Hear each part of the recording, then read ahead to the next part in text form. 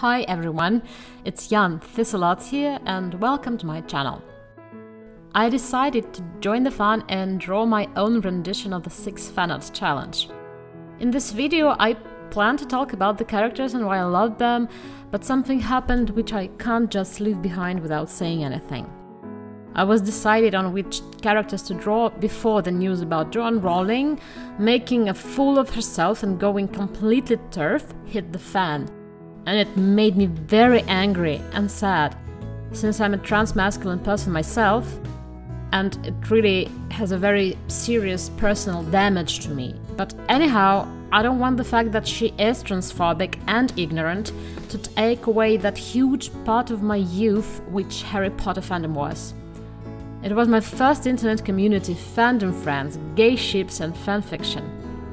Somehow I first came out as a trans-masc person to people I met through Harry Potter fandom.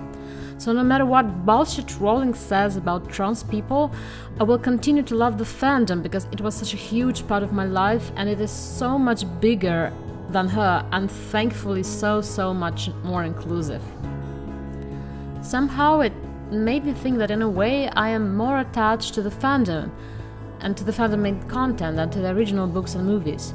Do you sometimes feel the same? Alright, I'm done with venting and now we can move on to the characters and drawing and all the good stuff you probably came here for. Oh, by the way, please don't forget to subscribe to my channel if you haven't already so you won't miss out on other videos by me. The characters I will be drawing are Professor Snape, Lucius Malfoy, Eric Lansha, Charles Xavier, Geralt of Rivia and Jaskier. Yep, right the way I ship them, so it kinda 6 fanarts in 3 ships sort of things.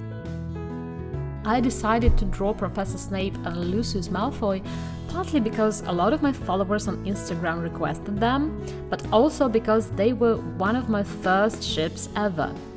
I remember role-playing as Lucius and reading fanfics about the two, when the internet was still on dial-up, can you imagine that? I was very much into darker characters back then, in my teens, and it felt so nostalgic to draw them.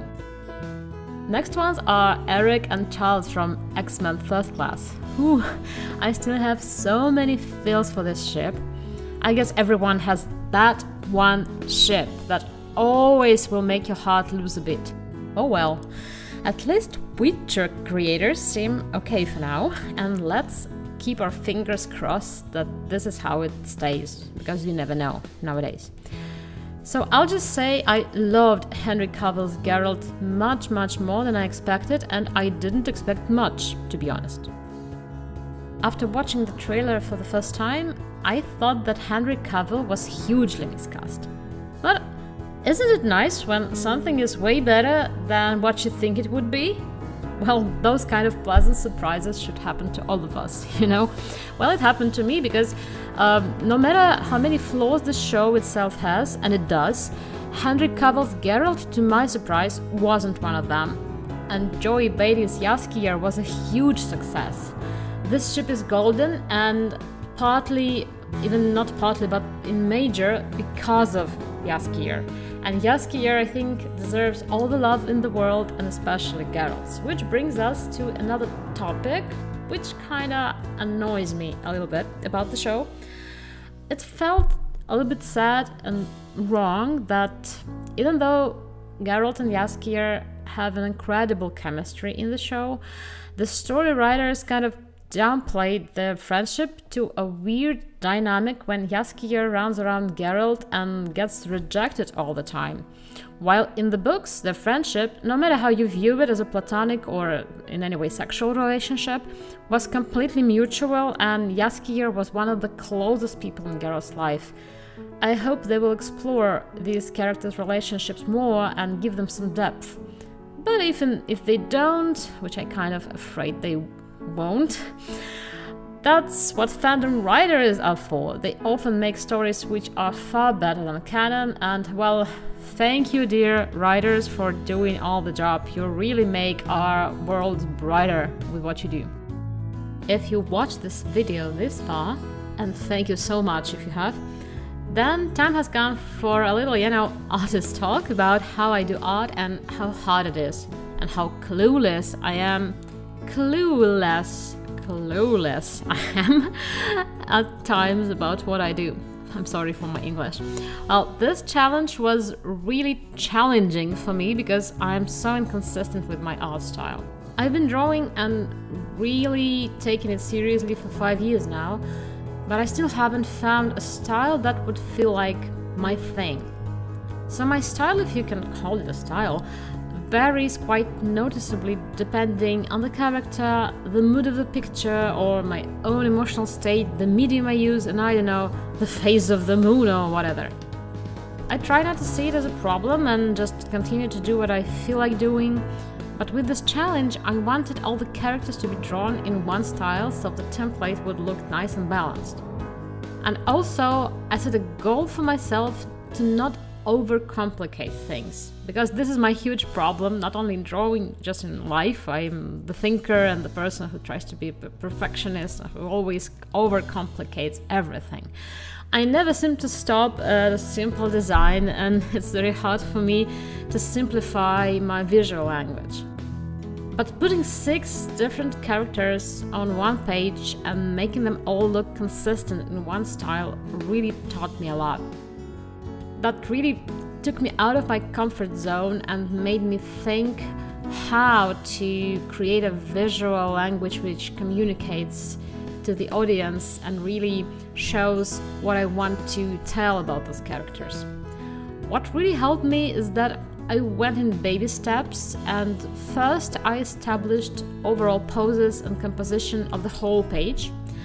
Then made a rough sketch and a clean sketch of each character trying to stay within one style. According to my initial plan, each character was supposed to have an object that corresponds to their story, like Snape's wand or the coin that Eric levitates.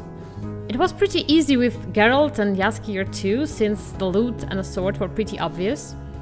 But it wasn't that easy with Charles and Lucius, because the wheelchair won't fit into the image, obviously, so for Charles I had to work more with a signature pose, not with an object. And with Lucius, making him hold another wand seemed kind of boring to me. It would give the composition even more symmetry and mirror effect, but since all other characters and objects were not symmetrical, I didn't think that was a good option. So after giving it some thought, I came up with the cane idea. It just seemed to work better with Lucy's character. I have no idea why, but if I would try to analyze it, maybe that's because the cane sort of gives his pose this aristocratic, poshy feel. Maybe it's just like that. And it was really fun to draw. Actually, designing Lucy's outfit and overall look was the most fun of it all, because I didn't want to go strictly after the designs used in the movie and came up with my own. And since I really like period clothes and I like designing original character clothes, creating his outfit was a huge pleasure. Finally, when the line art was ready, I could move on to coloring. To tell the truth, I have a love-hate relationship with color. There was a time when I couldn't tell a cool hue from the warm one, while being able to draw pretty decent line art. And it literally felt like the drawing was made by a person who knows what they're doing, while the coloring was scribbled by a 3-year-old child who is probably colorblind. And actually, I think a lot of really colorblind people could pull this off much better than I did back then. I often thought that color is simply not my thing until I developed a passion for watercolors and started educating myself simply because I had to. Actually, you can't do watercolor without understanding color.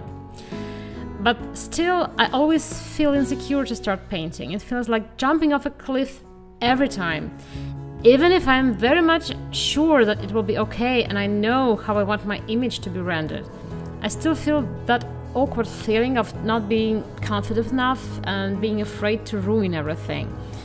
But when I manage to start coloring, I get totally lost in it, and it's a very creative process for me. I start playing with colors, harmonizing them, building up relationship between them. Probably because it was so hard for me to learn, I really pay a lot of attention to my colors now, and it brings me so much joy when I see that the result looks nice. So if you, like me, feel that coloring is super hard and you could never understand it, and that your sketches and line arts look better before you color them, and even more, those artists who manage to paint amazing pictures without any line art at all, just out of some pure color spots, are kind of magicians, and you're a little stupid muggle in front of them. Believe me, it does all come with practice and studying. You can do it too. At some point of my drawing process of this picture, I suddenly had this image in my head, just right out of the blue, I don't know where it came from, which I couldn't get rid of. I imagined all of those characters come alive in their little windows, I mean the template, and then they started singing Cell Block Tango with lyrics adapted to their personal stories. It was so funny that it was almost distracting, but I really enjoyed the view. I have no idea really where this fantasy came from, but it just seemed to fit them all perfectly. Don't you ever just have those weird thoughts when you're drawing? As far as I know, when I draw, I make the weirdest and funniest of faces, because I almost always try to make my face replicate the facial expressions of my characters. So when anybody sees me drawing, I feel so embarrassed, and probably when I was drawing this, that was the most embarrassing moment ever, because I was just humming the Cell Block Tango and making the faces of all of the 6 characters, so I kind of looked like I was, well, nuts a little bit, I think so.